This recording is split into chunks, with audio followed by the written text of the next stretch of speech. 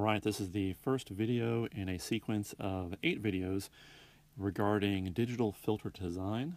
In this video, we're going to introduce just some terminology and basically review how the frequency response of a discrete time linear system works.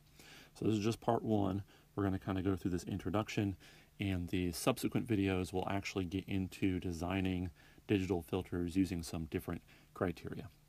But for now, let's just review some of the basics, make sure we're ready to do those design problems. So first, just some terminology. When we talk about linear systems, we often talk about their filtering characteristics. And what that really means is that we know when we put in a single frequency into a linear system, the phase and amplitude of the output signal usually changes. So you might put in a cosine with a certain amplitude, a certain phase. What comes out of the linear system has a different amplitude and a different phase. So how that happens and how we quantify that is with what we call the system frequency response. So if you know what the system frequency response is of your linear system, you know how at every single frequency, any one that you want to query, how the amplitude and phase of the system is going to change the amplitude and phase of the input. So that's where we're going to start. We're going to start just by reviewing those basic concepts.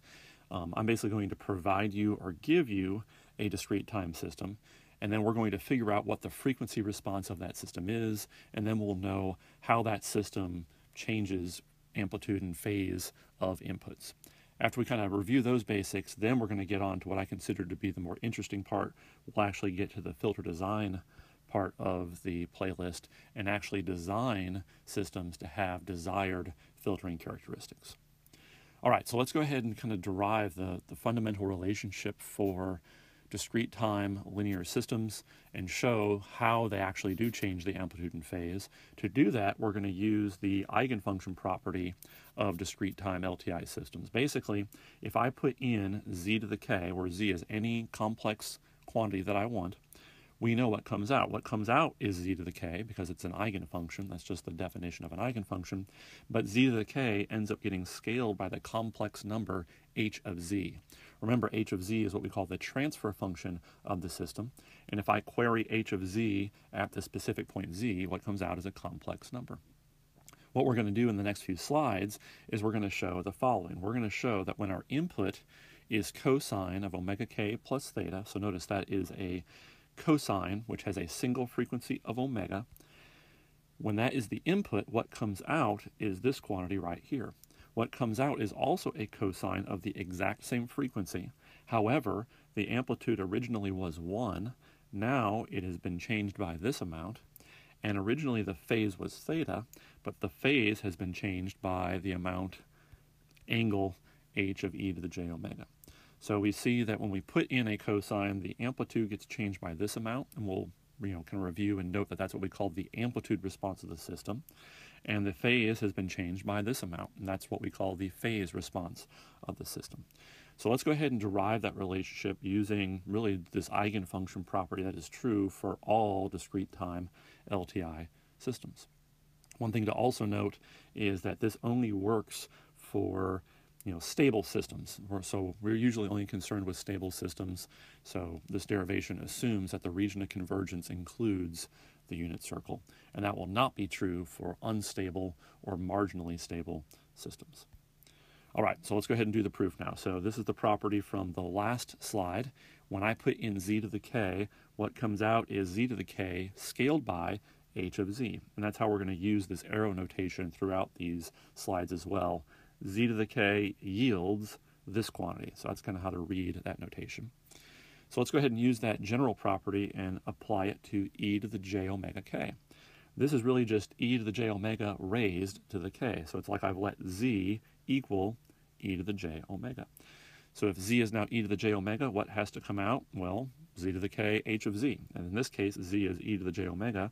So I've replaced all the z's with e to the j omega. Similarly, what if I put it in e to the minus j omega raised to the k? So in this case, z is e to the minus j omega. What has to come out? That quantity right there. All right, so we know these kind of two input-output pairs. When I put in e to the j omega k, this is what comes out. When I put in e to the minus j omega k, this is what comes out.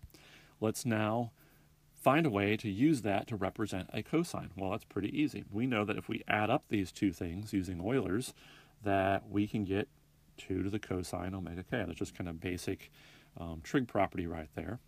We also know that we're dealing with a linear system. And we know how linear systems work on sums. It just operates on each piece of the sum independently.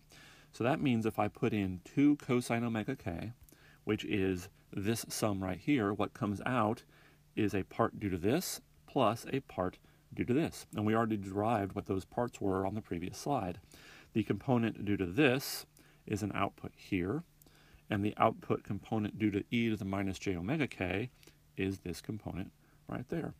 So if I put in 2 cosine omega k, this is the sum that comes out. And let's just work on that just a little bit.